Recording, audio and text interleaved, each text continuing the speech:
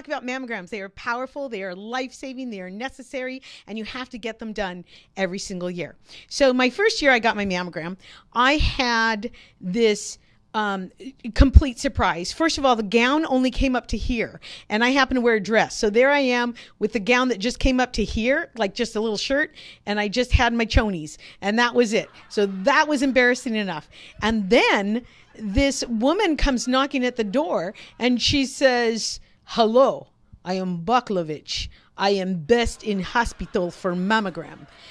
And you guys, she took me into this mammogram room.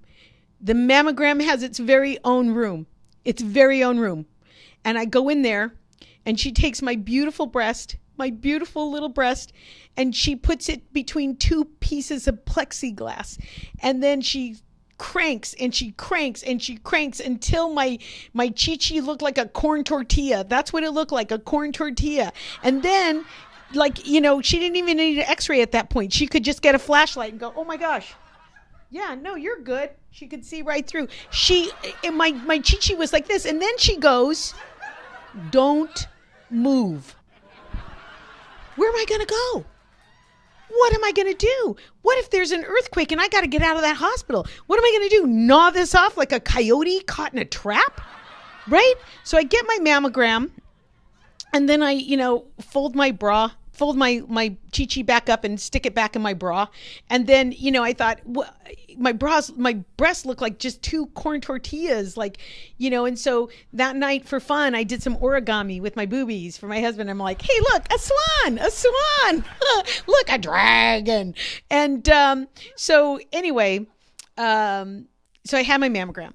And then the doctor calls a couple days later, and she said, "Can someone drive you in for your results?" Now, when you need someone to drive you in, that's not a good sign.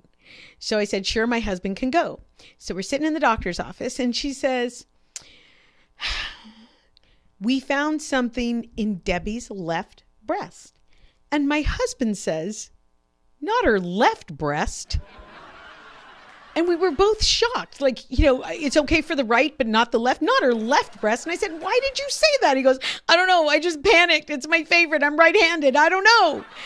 So it turned out to be just fibrous tumors, fibrous tissues, which some of you ladies know about. And if you have those like I do, it's especially important that you go to make sure those are benign every year. And so, again, mammograms are powerful, and they give you good information about your own body, and they can be life-saving tools. And if you have somebody in your family history that has breast cancer, you might want to start a little earlier than suggested. Most people don't have to pay for their mammograms through their insurance. It is a life-saving technique. Let's all save second base. Thank you very much for letting me come into your home. Bye-bye.